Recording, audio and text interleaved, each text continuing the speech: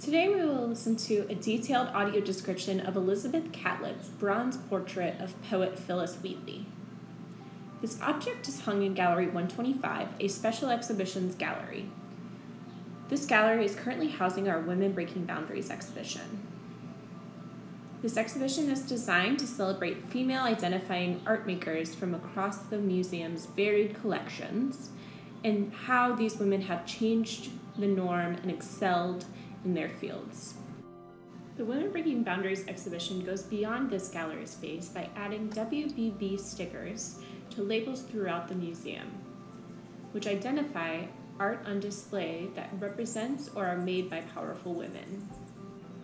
The sculpture in front of us was made by Elizabeth Catlett, who was an American sculptor born in 1915 and who died in 2012.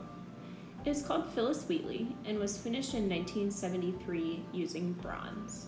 It was purchased by the museum in 1999. The sculpture is 19.5 inches tall, 12 inches wide, and 14 inches deep. The sculpture of Phyllis Wheatley is a bust of her ribs to her head, including her arms. She is looking directly ahead and is situated around eye level so that we can look directly into her eyes. Wheatley is posed as if resting her chin on her left hand, with her pointer finger touching her cheek as if deep in thought. Her thumb is under her chin. Her right arm is supporting her left by going across her body and holding her elbow. The dimensions of this piece feel very lifelike, though a bit smaller than reality.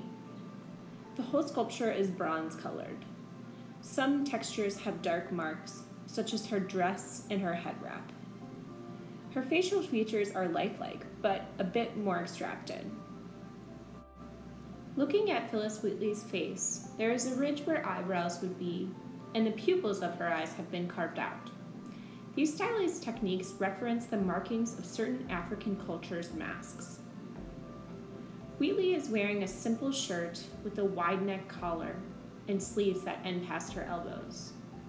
The shirt has a small, uneven textural detailing. This detail contrasts with her skin, which is very smooth. From the neck down, the sculpture's details feel quite lifelike, showing the veins in her neck and through her arms. Covering Wheatley's hair is a scarf. It has a rich border that almost looks like the fork marks at the edge of a pie. Most of her hair is covered except for a few pieces near her ears and at the top of her head.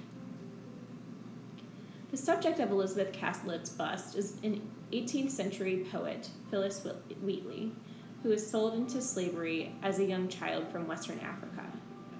She was educated while enslaved and published a volume of her poems by the age of 20 and eventually gained her freedom. Empowerment is a central theme of Catlett's work as she drew inspiration from the Black Power and feminist movements of the 1960s and 70s. The pose that Catlett shows Wheatley in is a direct reference to the most famous image of the poet, in which she strikes the same pose. Listen to a poem by Phyllis Wheatley called On Virtue to get a better insight into the subject's own creativity. O thou bright jewel, in my aim I strive to comprehend thee, thine own words declare. Wisdom is higher than a fool can reach. I cease to wonder and no more attempt thine height to explore or fathom thy profound. But, O my soul, sink not into despair. Virtue is near thee, and with gentle hand would now embrace thee, hovers over thine head. Fain would then heaven-born soul with her converse, then seek, then court her for her promised bliss. Auspicious queen, thine heavenly opinion spread, and lead celestial chastity along. Lo, now her sacred retinue descends, arrayed in glory from the orbs above. Attend me, virtue, through my youthful years. O leave me not to the false joys of time, but guide my steps to endless life and bliss.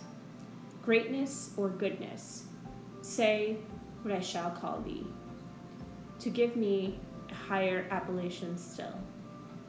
Teach me a better strain, a nobler lay, O thou enthroned with cherubs in the realms of day.